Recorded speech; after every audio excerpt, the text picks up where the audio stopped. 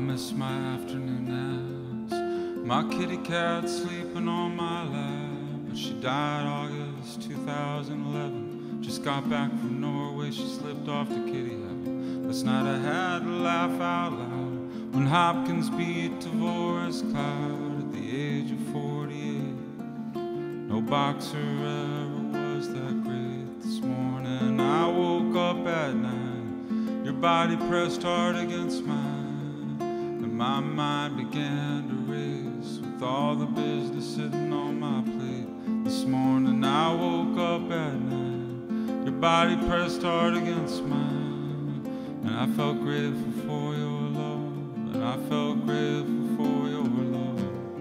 And at the age of 46 I'm still one fucked up little kid.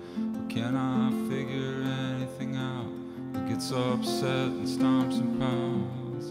And at the age of 46 I'm still one fucked up little kid who grew up in the sticks, who has bad habits I can't kick. And though I came out here, I know I'm still that kid from Ohio, still searching for something we still don't know. 2012, last July, every night for a week I cried and cried when I got the news that my old friend Tim Mooney died. My heart dropped dead, my mind had spun, thinking about the times when we were younger and how my band looked up to Tim and all the guys who played with him. Sometimes I still cannot believe Tim Mooney died at 53. He seemed to be so strong, he was too young to up and leave. Sometimes I still cannot believe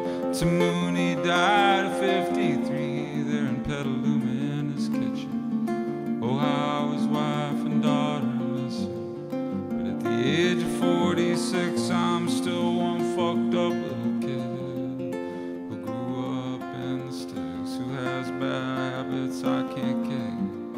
But at the age of 46 I'm still one fucked up little kid who cannot figure anything out, who gets upset and stomps and pouts. And though I came out here, I know I'm still that kid from Ohio, still searching